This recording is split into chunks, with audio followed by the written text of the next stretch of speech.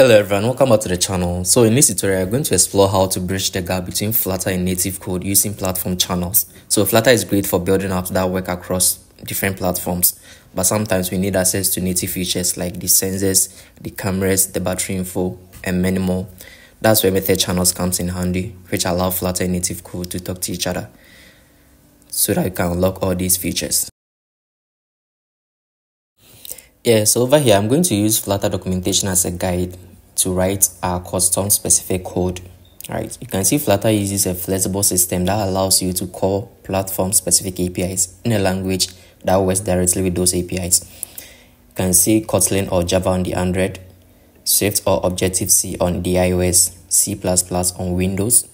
Since Flutter extends on building for Windows, macOS, and Linux as well, you can also write the Objective-C on the macOS and C on the Linux, right? So in our case, we are going to work with iOS and Android, which we are going to write our custom Kotlin and also Swift. And this is the architectural pattern or the architectural overview with these platform channels. So messages are passed between client's UI and the host platform using platform channels as illustrated in the diagram. So our host in here is the iOS and also the Android that communicates with the client, which in our case is our Flutter app through the method channel. So it's basically 4 steps we are going to follow in here. The first step is to create a new Flutter project, and the next step is to create our Flutter platform client. The third step is to add the implementation of the Android. We need to add the Android specific implementation, and finally we need to add the iOS platform specific implementation. So let's get right into that. So in this tutorial, our example is to work on getting the battery level on a specific device, right? So let's get right into that.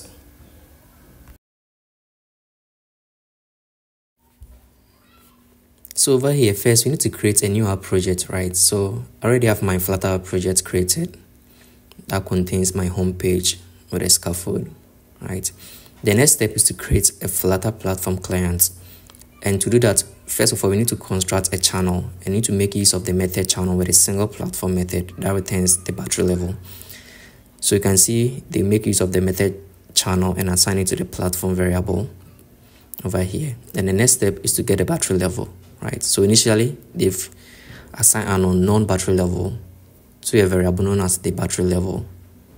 Right, so let's do that. First, we need to assign the method channel to a variable known as a platform.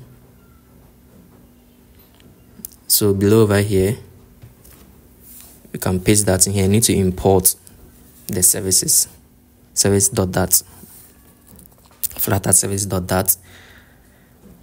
You can see we have that import over there. So the next step is to get the battery level, right? So you need to create a variable that will get us the battery level. So initially you're going to assign that variable an unknown battery level state since we don't have that yet.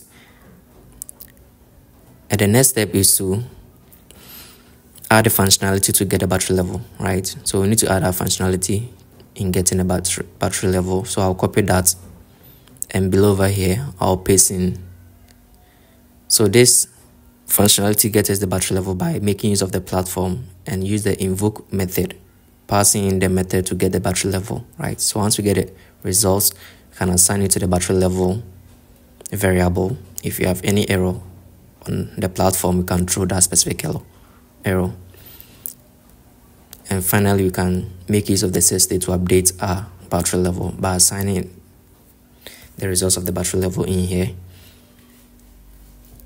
So finally, we need to replace the build method from the template to contain a small user interface that displays the battery state in a string and a button, right? So the build method is going to contain a center, and this center is going to have a column with a button and also a text, right? So the button, the on press of the button will get us, we'll call a function to get us the battery level, and the text will be displaying the battery level, right?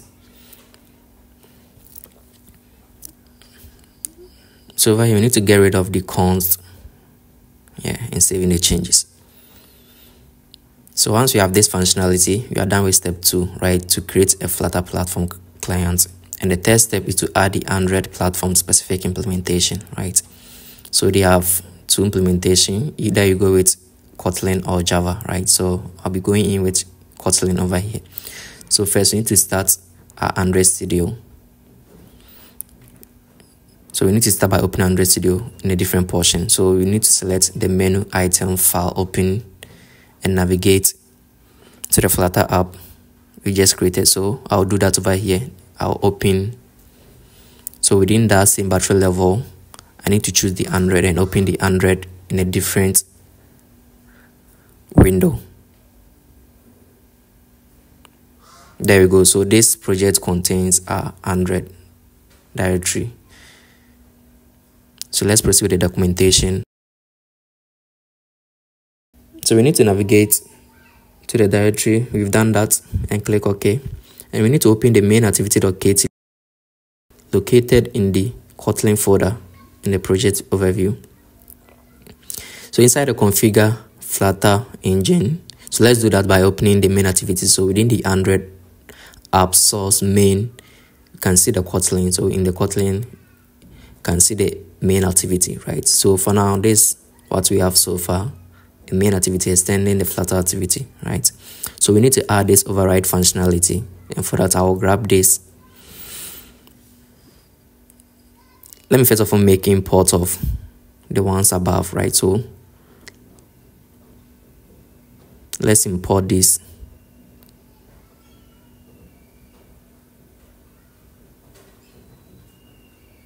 So once we have this import, I can just grab this main activity, Flutter activity over here, and replace that with the existing one. So this start by creating a variable channel that corresponds to what we've already created in the client side, right? With a function that configure Flutter engine over here. So the next step is to add the Android Kotlin code that uses Android battery API to retrieve the battery level. And this code is exactly the same as you write in your native Android app. So first we need to add the needed import at the top of the file. So I'll grab this import and over here I will import. And next we need to add the following method in the main activity below below the configure Flutter engine, right? So I'll copy that. And you can see we have the configure Flutter engine over here. Below that we need to paste in the functionality and get in the battery level, right? So below over here, I can just paste in the functionality. I'll get is the battery level. So this is a native Android, right? A native Android developer will do in Kotlin. So once we have that, let's proceed. Finally, you can complete the set method handler method added earlier, right? So you need to handle a single platform method, get battery level. So test for that in the core argument, the implementation of the platform call methods in the Android code written in the previous steps. So we need to remove the following code. So we need to replace the existing code with this, right? By making use of the call method and check if that's equal to the battery level. Then we can call the function that will get its battery level and assign it to a variable of battery level, right? So I'll just grab that over here, and where the to-do is, I'll just replace it. All right, so we check for the call method if that's equal to the get battery level. We call our get battery level function and assign it to the battery level, right? We check the battery level. If that's not equal to -1, that's why we get our results to be a success state and pass in the value. Else we are going to throw the error with result.error and pass in a message. So over here, I think we have 2 imports, so I'll get rid of this. Yeah, and we are good to go.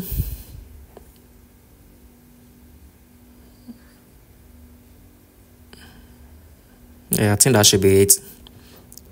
You should now be able to run your app on the Android. If you're using Android emulator, you can set the battery level in the extended control panels accessible from the button toolbar, right? So before we do that, let's proceed to just add another functionality. Let's add functionality to the iOS as well, right? So before we do that, let's add the iOS platform specific implementation. Then we finally test all of them. So the last step, let's move on to add the iOS platform specific implementation. So we do that by opening the ES code and modify the app delegate or sweat file. Alternatively, you can also open it right within the editor, right? So within the app delegate or sweat file,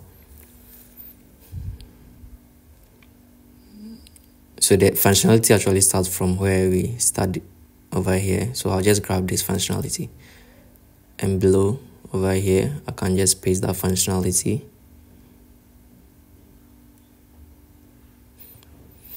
So we need to create a method to invoke the UI thread and also handle the battery messages, right? So and that's found below over here, right? So next we need to add iOS Swift code that uses the iOS battery APIs to retrieve the battery level, right?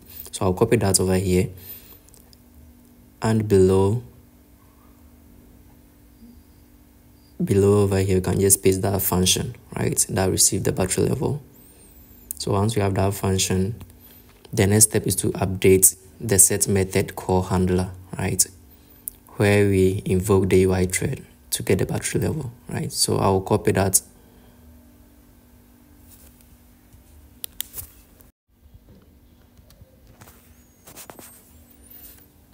So we need to add a functionality in here.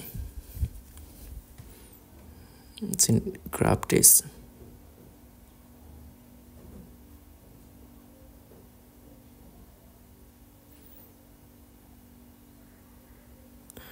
Rate 0 coming from. So let me just start by grabbing the functionality from the battery channel, right? So I need to copy all and replace where we are setting method call handler on the battery channel. So there we go. Yeah. So we need to get rid of this parenthesis. Yeah, and that should be it, right? So we need to save in the changes and proceed.